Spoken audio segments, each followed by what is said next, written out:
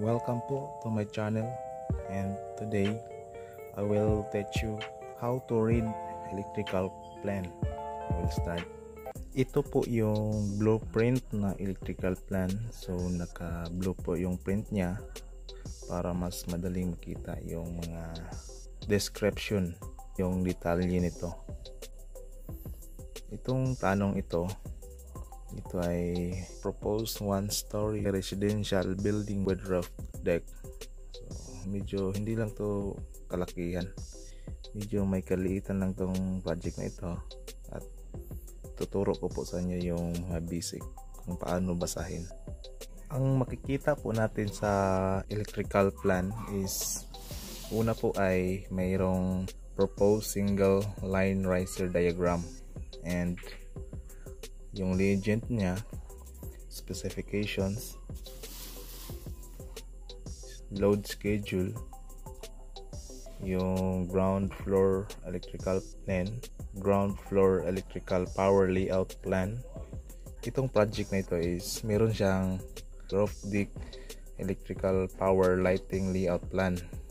Yan po yung makikita natin sa mga plano, lalong-lalo lang po sa electrical plan. Ito po yung specification niya.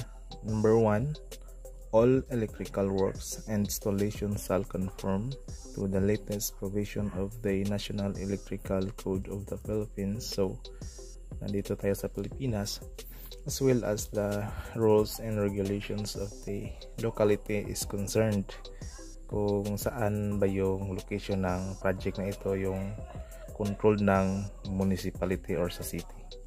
Number 2, all electrical works and installations shall be done under the direct supervision of a duly licensed electrical engineer. Number 3, all types of material to be used in the project must be approved type and sizes for its use and purpose. So next is load schedule, kasi bahay to.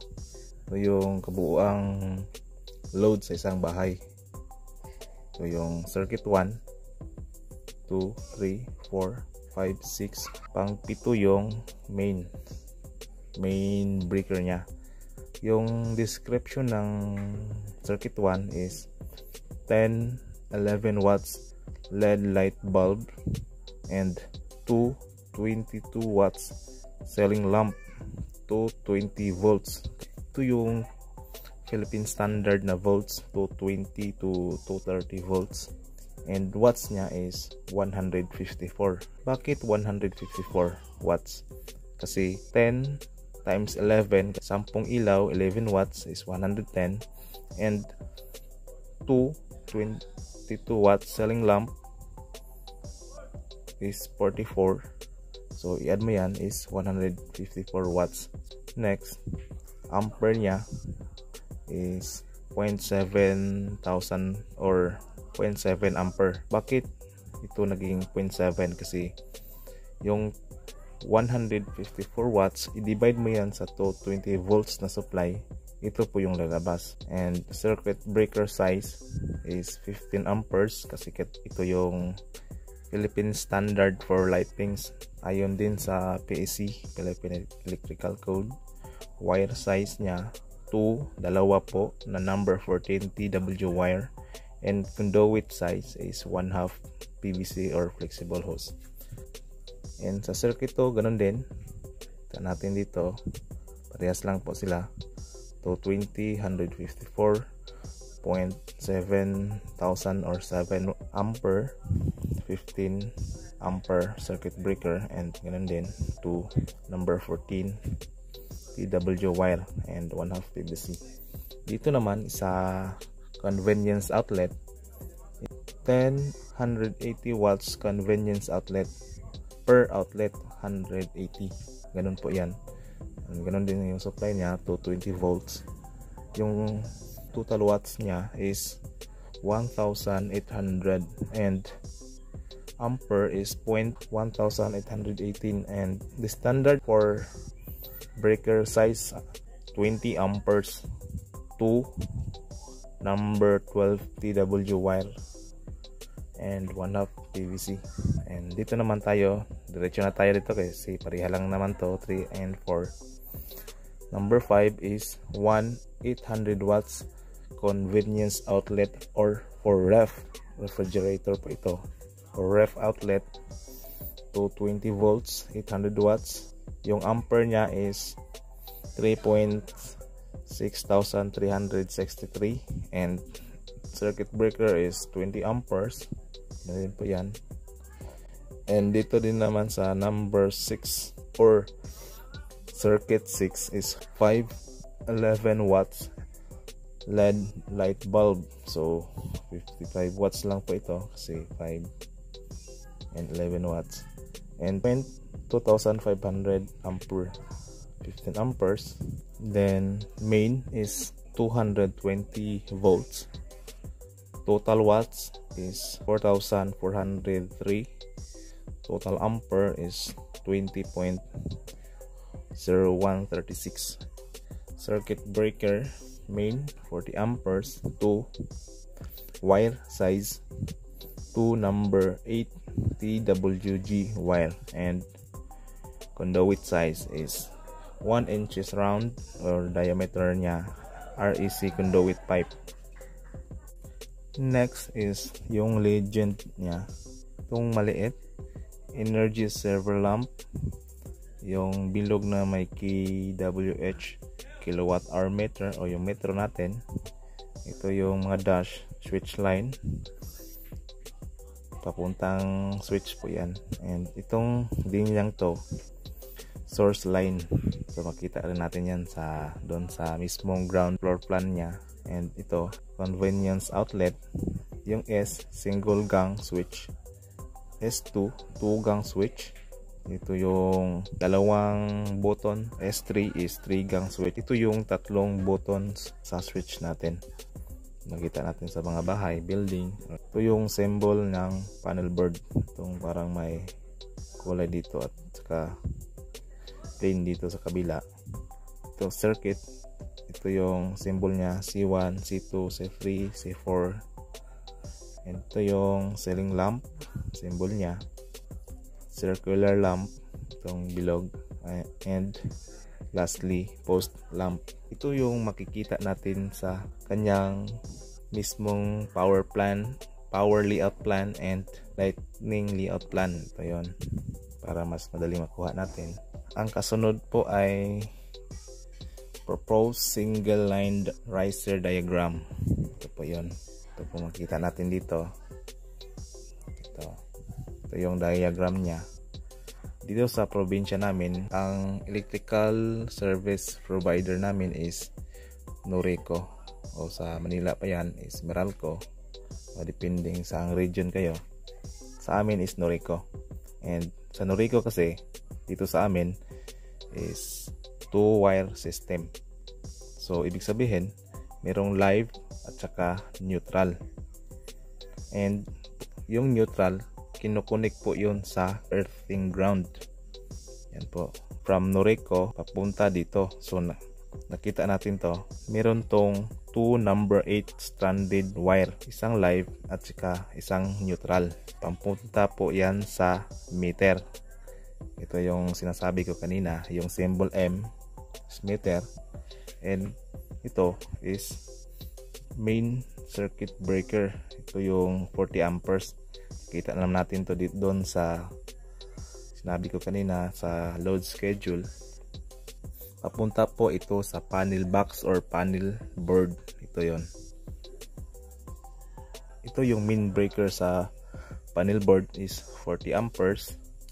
Circuit 1 15 amperes, circuit 2 is 15 amperes, circuit 3 is 20 amperes, circuit 4 20 amperes, circuit 5 20 amperes, and circuit 6 is 15 amperes. By the way, ito pa lang may dot dito. Ito, kita nyo yan. Yan.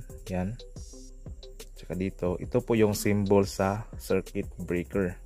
And tips ko lang po sa inyo, kung maglalagay kayo ng panel box, lagyan nyo po ng spare. Pwede naman hindi, pero mas maganda lagyan ng spare kung sakaling may dagdag. mas madali nating mailagay kasi may spare na siya. Kung maglagay ng aircon, halimbawa additional refrigerator, and ito yung ground, 5/8 ground rod. Bali yung ground nakakonect po yan sa panel board. Pwede rin ito sa neutral ang ground, depende na po, parehas lang po yon kasi line to neutral to ground, it's either ground or neutral.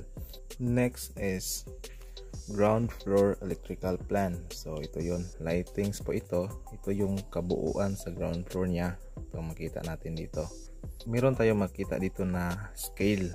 Ito yun, 1:100. Pag ganito kasing maliita na bahay, hindi na masyadong descriptive yung mga sukat nito. For example, 1 cm dito sa plano, doon naman sa actual is 100 cm. Ayan po yung scale na tinatawag. Ito yung mga switches niya. Ito S3, S3, S3, S3, S3, S2, tsaka S2. Ayan po. Itong mga dash line na ito yung mga switch line. Galing dito sa switch, ito yung papuntang ilaw. Ito yung sinasabi ko kaninang circular lamp. Ito yon, mga ilaw po ito, yung mga bilog. Ayan, makita mo yan. Yan po yung mga ilaw. Ito na makita natin ditong mga linya. Ito yung circuit. So kung saan yung ilaw, ito yung bilog, saan yan papunta, yan po yung circuit nya. Yun, ito, punta dito, punta dito, punta dito. Makita natin C1, ibig sabihin yan is circuit 1, isang breaker po yan. Kita natin dito C2, tingnan lang po natin yung linya nya. Ayan, saan siya papunta. Yan po yung tinatawag na circuit. Ayan. Ito namang ganito, kita niyan, ito po yung pintuan nya.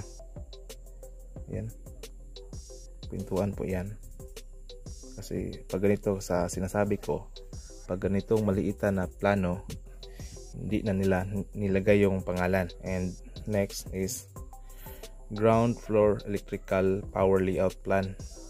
Scale din naman, ganun din, 1:100. Ito yung power layout plan, ibig sabihin ito yung mga outlets nya. Yan, pag may makita tayong ganitong symbol, ibig sabihin is convenience outlet.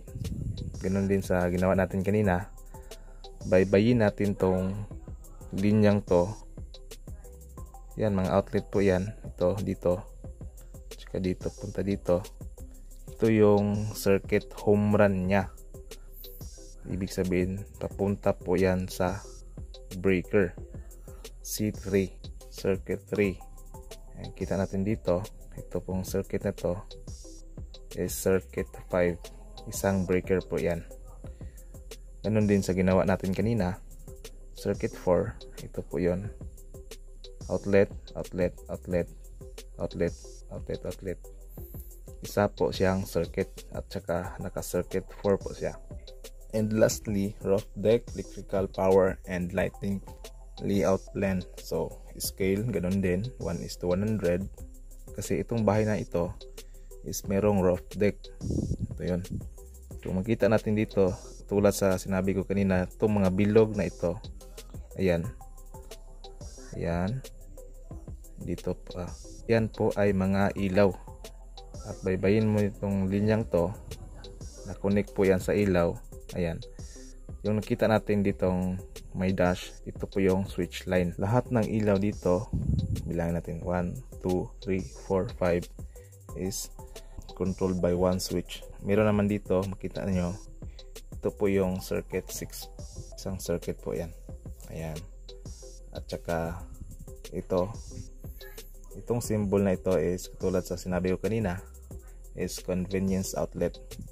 Ayan, papunta dito, dalawa po yan, connect to C4 or circuit 4, isa po siyang circuit.